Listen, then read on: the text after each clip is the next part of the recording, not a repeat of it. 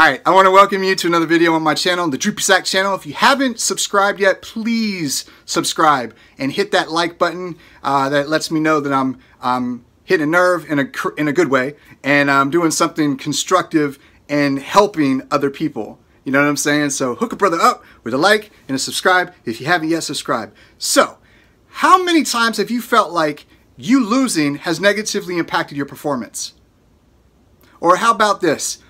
You make every single attempt to get the beacons and kill as many bots to get as much damage as you possibly can, and it just seems that everyone on your team is freaking camping and they're not going for beacons, and you end up losing a match, but you gave everything. You get so freaking frustrated. How many times have you been in a negative state and have felt you getting angrier and angrier and angrier, and it just makes you make more and more mistakes?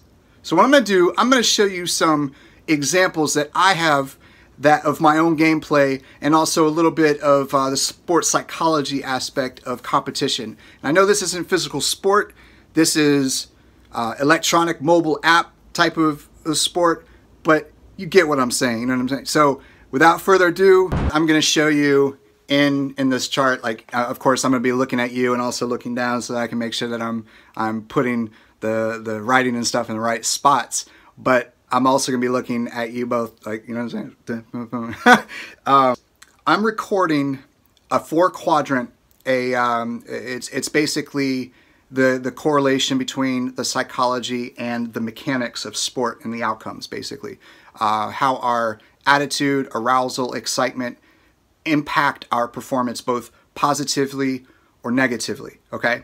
And we're using the 4 quadrants here, and we're going to look at the x-axis here, being excitement, stress, arousal, and alertness. The y-axis, the vertical line, is performance, okay?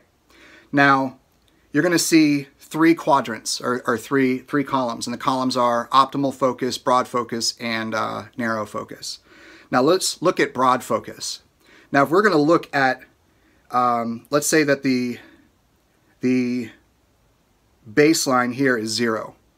0 x-axis, 0 x-axis, and 0 y-axis, okay? And the possible 10, which is heightened, I'm talking about that person sees noises, drinks caffeine, or drinks freaking Red Bull, has drank a Monster, had a Ritalin, and some coffee. That fool can see noises. They're like, you know what I mean? You know that person, right?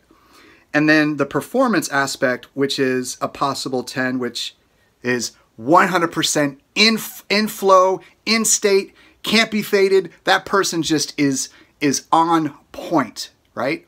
An incredible athlete, both on and off the field, has done all the preparation, just knows where they stand, and they don't even have to think about it. They just flow. And you know some players like that.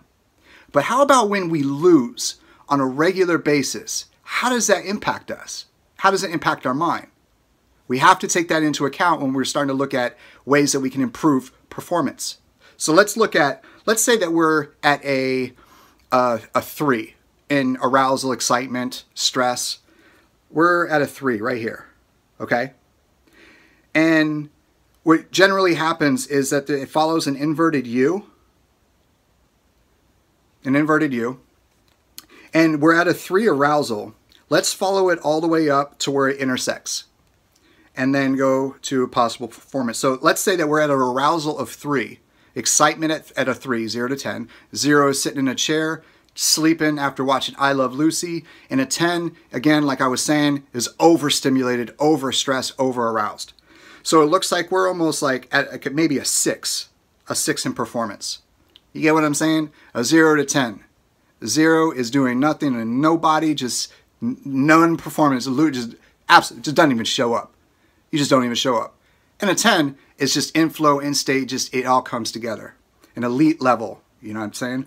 So a 6 performance. So a broad focus is that person is bored, understimulated, more mistakes are made, they're tired, they have slow reaction time, easily distracted, low heart rate, tense, and performance is poor. Okay? Now let's look at the opposite end of the pendulum swing. In the narrow focus. The narrow focus, let's say that we're overstressed, over anxious. We're just so freaking angry because we keep losing. Let's say we're at a 9 and a 10. 9 or a 10. Now the 10 obviously is already intersected at a 0, right? 0 here, that line, x-axis, they're not even going up a point, .0 point, you know what I'm saying? Or a 9, they get up to maybe a 2 in performance. Remember, we got to follow it across the line and see where they intersect. So narrow focus is that it's like almost looking through a toilet roll tube, the cardboard tube, and that's all you're looking through. You can't see anything outside of it, like horses with blinders on. You can't see in your peripheral vision. Anxiety, narrow focus, anxiety. More mistakes. Shaky. Foggy head. Muscles are stiff, slow reaction time. High heart rate, fatigue, poor performance.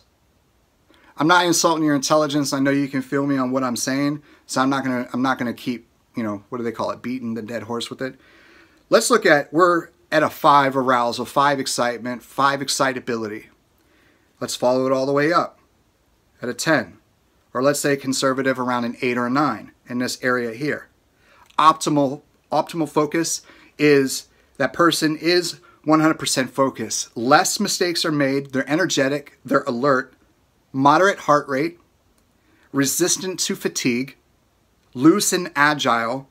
Quick reaction time. And excellent performance. You get what I'm saying? So when you lose and you lose and you lose, all you're focused on is the aggression towards that you're engaging with, the game. And then you start to blame it on things like the bugs in the game or your electronic devices or campers or and then you just keep focusing on everything else but you. So if we look at it, the broad focus, the person over here, the broad focus. Let's say that person is a baseball player in right field. Now with baseball, I haven't played baseball in a long time, but I know that in baseball, that right fielder, like Little League and high school and stuff, that ball doesn't get hit to that person very often. So that person has the likelihood of looking around, looking at all the people walking around the stands, seeing the people, their family members, the people that are outside the fence behind them, just like watching or having conversations, the cars passing by. They're focusing on all of that in addition to the game. So their focus is spread so thin. Now the narrow focus is the pitcher. Let's say that the pitcher is narrow focus, 100% right there at the home plate, whatever's in that box, that's all he's paying attention to because he's so freaking stressed out about not getting the ball straight to the catcher's mitt in that strike zone. He doesn't want to walk another player, and he doesn't also want to throw another ball because it goes against him, and he doesn't want to get the ball like right there at the sweet spot for that particular batter that's going to hit it right up the middle and smash it right into the forehead of the pitcher. And they're like, ha, ha, ha. You get what I'm saying? It's like pushing the gas pedal and the brake at the exact same time. The engine is 100%, but the car is going nowhere. Think about what that does to your adrenal glands and your body in general. And optimal focus, that person's in the zone. Just, he doesn't even have to think, or she doesn't even have to think. They just perform. They get it, they're in the zone. All right, now let's look at some of the mistakes that I made, and I'm going to classify them right off the bat as narrow or broad focus, meaning I'm focused either on one thing, I'm only focused on that one bot that the red team, that one bot that I'm engaging, or I'm focusing on so many things across the board that I start to make more mistakes. So let's look at this situation here. This guy, he's already guarding this beacon. He's been guarding the beacon for a good amount of time. And I'm thinking I'm going to get over there and I'm going to drop the hammer on him. But this guy over here, he's going to get it, but I'm focusing on him. But then I transfer my 100% of my focus on this guy and no regard for this guy. Let's see how that happens, or see how the end result would be. Okay, so down, I'm looking at him. He jumps, and he's going to be jumping over here. This guy is going to be slowly creeping around, but because I'm focusing on this guy over here, I'm not even looking at this guy as being a threat to me. He jumps, and I start to engage early because I don't I'm just not waiting. I want to get those rounds, and now I'm starting to deplete my salvo. Now this guy is on my left. He's probably at like a 10 o'clock, and I continue to engage. Now I just basically ran out of rounds, and instead of actually retreating, I stand there waiting. Now let's look at a good example of being in optimal state. An optimal state, like I said before, is you're aroused just enough, you are excited just enough that you make your performance, your focus is perfect. You're taking into account everything that's in your field of view. Now I'm looking at all of my guys over here have been trying to take out these Ancelots. It was a wall of them. I think it was 3 of them at one point, 4 of them at one point. I'm looking at this guy over here at center beacon that's engaging my boy on the ramp. And I'm looking at my boy here engaging these guys. And now I have a little long range advantage. I mean, it's not that much, not considered much long range. I got the longer range so that I can be able to take out the Ansel shield. I'm at 420 meters on these Ancelots here, and this guy is rolling in a Regatta, if I remember correctly. So I'm firing on these guys, trying to take down their Ansel shields so that my boy over here can start taking out them with the Mollets. Ansel shield is down. Now I know that this guy right here is ready, and he's going to be starting to come over here to engage me. I know it. I know it in my heart. That's what the dude is about to do. He's got the beacon, and he's going to make his way over here because there's no one over here to engage. All the enemy, his enemy, is over here, which is us. I'm still firing. I'm exhausting all my rounds. Now I know that he's starting to make his way over here. My focus, I'm looking at my periphery vision. I'm not looking directly at him. I'm looking at where my crosshairs are, right? Now, because I've noticed that he drops, in my periphery vision now, I'm focused on him and waiting for my Mollets to recharge or regenerate, reload. And I also know that he has Orkans. Now I can't zoom in right here, but I just know that the profile of him, he has Orkans, and he will take my health down to a nothing real quick. I'm waiting for him to fire. I'm not really worried about this guy because I'm getting closer and closer to that little wall right here. And I just know where this spot is and where he is, and chances are I'm not going to get hit if I get down a little lower from based on personal experience. That's what I'm thinking about. So I was able to dodge that. Now, I still have my jump. These guys, they're slowly regenerating their Ansel shield. And he jumps. So he's now in that 300 meter. I'm now in his 300 meter range. And he starts to fire right now. Right? I immediately align my legs to jump, to get out of the way. Now, I'm now out of his realm of influence, if you will. I can't be touched by him, but now I have direct line of sight for these Ancelots here.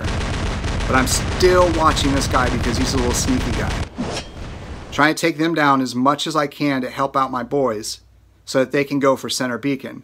Now see, in my periphery vision, I'm looking at this guy still because he's still alive, he's still a threat. Now I'm checking to see what his health is.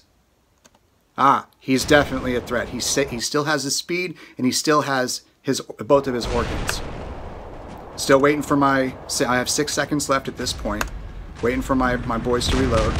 And I'm still paying attention to where he is, and also them. I start firing at them. I'm keeping my eye on him, but in my periphery, I'm paying attention to where this guy Kyle is. Now, I can no longer impact these guys because they've left this area where they're now on the other side of that little barrier over there. This guy drops into the wide open, and I start to lay it on him. Now I'm taking into account he's going back over to the other side of the barrier, and there's a guy that has some long range. I think that was a Treb. It might have been a Treb. And I'm trying to get the guy at center beacon, also paying attention to this guy over here, who's been our biggest headache the entire game. So I'm like, you know what? I'm not going to stay in this spot much longer. I need to drop out of the spot, and I need to go for this dude over here. So I make my long trek. Let's speed it up. I'm paying attention here to what his behavior is doing. What his behavior is doing. what his behavior is, not doing. And I'm seeing how my teammates are interacting with these guys and also him. This guy is way off in the distance.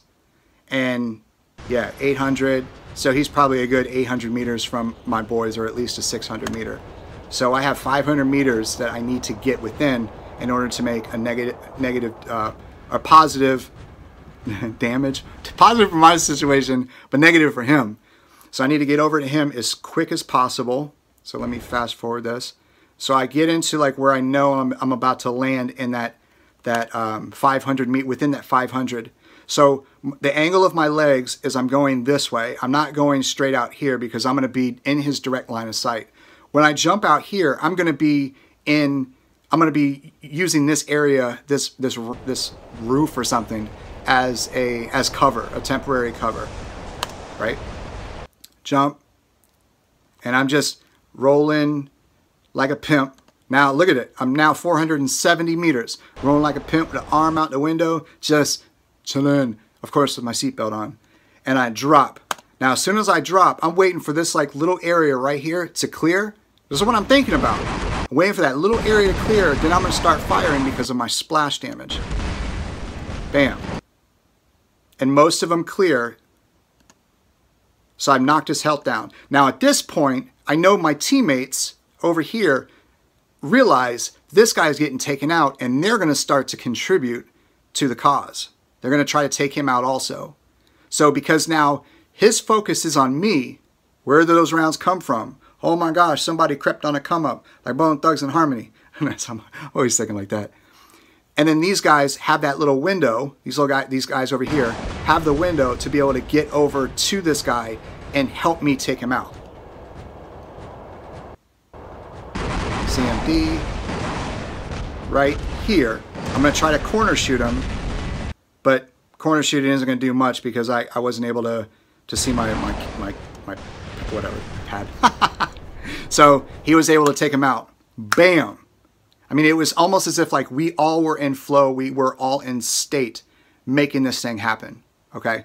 And it's beautiful when it all works out like that. And sometimes it does when you have random teammates. You get what I'm saying? So the next thing. Okay. And the next thing we're going to do is I'm going to bring up my, let's see. Oh, I have to exit out of this. So this is the video that I'm editing.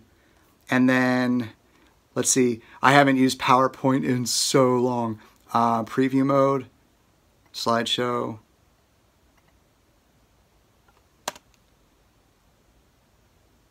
All right. Perfect. Okay. So I haven't done whatever it's called. PowerPoint in a long time, but this is, straight on point. So how to grow when losing matches. First thing you need to do is you need to inventory how you're physically feeling inside. The physical, how your arms are feeling, your legs, your neck, your throat, your mouth, your head, your legs, everything. Are you tense, stressed? And I'm going to read it verbatim. I'm not that good with doing presentations when, getting in front of people and be like, all right, well, the first thing you got to do is look up at slide 1, and I ain't like that at all. Intense, anxious, anxiety, angry. The first thing I would do is put down your device and walk away from it. That's it. If you're in a squad, be real with them and let them know that your mind is not here in the present, and they will definitely respect that, because if your performance is negatively impacted because of your mindset, it's going to negatively impact the scoreboard. And that scoreboard is made up of the other 5 people that are on your team. You get what I'm saying? So let them know. Assess your nutritional status. When was the last time you ate? That's a big thing, because a lot of people have really poor nutritional patterns. Low blood sugar is the #1 reason why a lot of people make consecutive mistakes, because their blood sugar is low. And the #1 energy source for the brain is sugar. We're not talking about going to, eat a candy bar and Skittles and automatically you're going to be tight. No, that's low, what do they call it? Low duration. It burns up really quick. It's like putting gasoline in a fire. It just ignites. It's gone. and you feel sluggish afterwards. Hydration. Hydration does cause foggy headedness and the same symptoms as low blood sugar, but it can be a lot more dangerous than low blood sugar. But low blood sugar definitely negatively impacts your hormonal levels too. Get irritable, what do they call it? Hangry? Get angry quicker when your blood sugar is low. So if you're losing a lot, get some food in you. Energy drinks and coffee are stimulants. Stay away from them because if you're already overexcited because of losing and you're angry, you're anxious, it's only going to make those symptoms worse, and it's just going to negatively impact your performance from that point on. Get your blood flowing and oxygenate your muscles. Get moving. Go for a walk or jog. Do some jumping jacks. The reason why I say stay away from heavy exertion with your upper body is because your chest, your upper body musculature is already probably tense from holding your game device in a specific position. Think about your biceps are already shortened. Your shoulders are already protracted like this. You're already protracted. Your neck is already flexed, so it's negatively impacting the amount of oxygen you're able to get through inspiration and your respiratory process. So stretch your chest, your shoulders, your neck. I mean, there's a lot of. I mean, if you want to know what stretches to do and what things to do, I can give you some more guidance if you put in the comment section below what you need help with. Breathing is a big one. When you get stressed, angry, anxious, you tend to do a lot of quick, shallow breaths from up here. And it's all basically stressing this area out even more, and your brain is not getting the oxygen that it needs, and the oxygen is not going out to the muscles. What I would do is do some deep diaphragmatic breaths because I can't zoom out. Breathing through your belly button, pushing your belly button out, trying to fill your stomach with air. It's really your lungs, but you can expand and push out your stomach. And what I would literally do is do 20 breaths with a constant in-out ratio of 4 seconds. Try 4 seconds. Do 20 of them.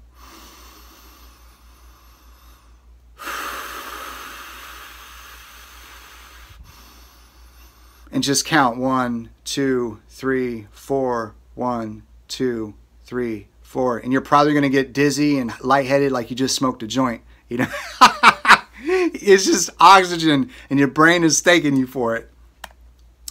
And assess how your performance has been. Has been is past tense. I recommend recording, like an athlete, I would recommend recording your athletic performances, your games, so that you can go back and review where you made progress or where you regressed, the mistakes you made, and also the things that you did correctly. Because for every mistake, you want to know that there's some things that you are doing right. You know what I'm saying? I would commit to five games a day and record them. Do it for a week. So that's what, 35 games? That's a good heap right there. You can go back and record, like I just said. Go back and review. Are you making a lot of mistakes in looking at the game footage? If you're losing regularly and making a lot of mistakes, it will help to figure out the scenarios in which those mistakes are happening, and then ask someone who you respect how you can correct those specific mistakes that you're making in those specific scenarios. If you're losing a lot and making very few mistakes, it might just be that the system hates your high winning percentage and wants to bring a player down. I mean, that's that when you get up to 70-something%, what happens? You start losing all of your matches, and you get down to like 15%, and then it goes right back up to 75% or 74%. Are you running solo or with a squad? I've noticed myself with a lot of the games that I'm running solo in, I have a higher probability of losing. And if you are running solo, get with other good players, which will help you guys work together. So at the end, I know I get to that in the next slide. If you're clanless and want to remain clanless, check out the scoreboard at the end of the matches and inviter, spelling, inviter, the top players in your last match to squad up again. Like the top 3% or top 3. Or, if you get the person that's at the very bottom, but ran all the beacons, that person is a gem. If they accept, they do. If they don't, they don't. It is what it is. If you are with a clan, start inviting those players to squad up with you more. For me, I'm blessed to be part of the Iron Order, which I think we have 6 clans or 7 clans now. There's a lot of players that I'm now hooked up with on a regular basis that all day long, because they're in all different time zones. So the Iron clans, the Marauders, the Crusaders, all of them. Great group made up of guys and girls all over the world. Probably the best I've ever been in. Yeah, and you need to get them all on a schedule so that you guys can make the stuff happen. And the last thing is keep learning and share what you've learned with others. That's going to help you reinforce those things that you did learn. So yeah, losing sucks, and losing on a regular basis does suck. I know it. I've been so freaking discouraged lately, I can't even tell you. I've thrown my iPad across the room. I've thrown my iPad across the room. I've quit the game. Like, I can't even tell you. Like, right now, I think at like 40% winning. But I started like about a week and a half ago. I was at like 72%. And my lowest was about 2 days ago at like 16 or 18%. And I was just, I'm done. And it's affecting everything in my life because I'm so pissed off on a regular basis. I'm like, there's something wrong with me. There's something wrong with the system. And I'm blaming everything else.